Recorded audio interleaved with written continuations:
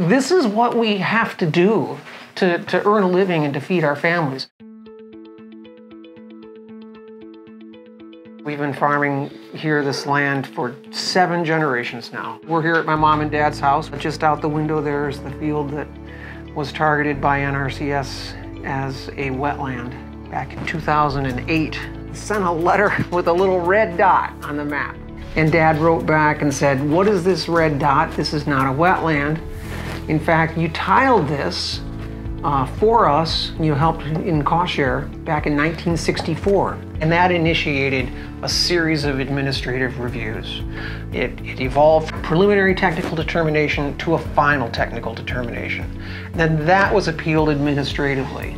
And then that administrative appeal was denied. Dad went to mediation twice, and the mediation, in our opinion, was a complete waste of time. I attended the second one because eventually he hired me because he needed a lawyer to navigate all of these rules. The rules for this are mind-numbingly complex.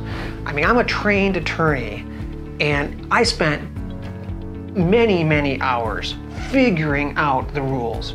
So if he didn't have a lawyer, I don't see how a farmer without a trained lawyer can do this very effectively.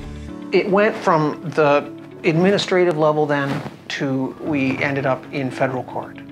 And in federal court, we were in Grand Rapids, and unfortunately the court ruled against Dad. We went into mediation and again tried to settle it. We thought we had it settled, and then they came back and they said, okay, we'll settle it, but you have to know that we found all these other spots on your farm that we also now suspect are converted wetlands. And he's just like, oh my word, we thought we were making progress, and then it ends up we're going backwards. The Sixth Circuit issued its opinion, and it was so gratifying.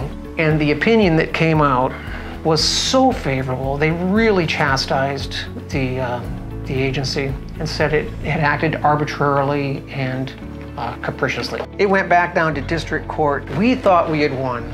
And then the NRCS basically said, okay, well, we get a do-over. And so the whole thing began again. From the beginning to end, they put the red dot on the map in 2008.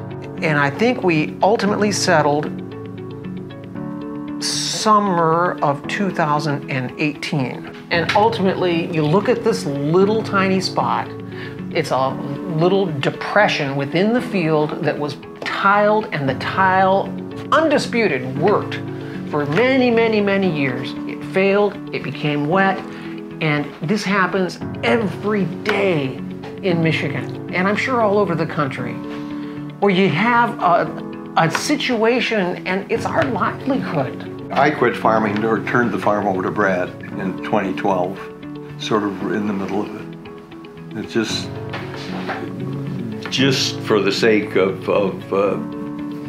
being able to sleep nights. If a farmer has to go the extra length of hiring an attorney that's capable of doing what Brad did, if it wasn't for the pro bono of Brad doing it gratuitously because he was part of the family and part of the farm, it's just hard for most farmers. And as I looked for advice from other farmers, their advice was give up. Thank God I had another source of income, because I'm also a lawyer. If I were operating the farm, just the farm, after 2013, when prices really collapsed, the farm was not making any money. We were losing money. It was tough.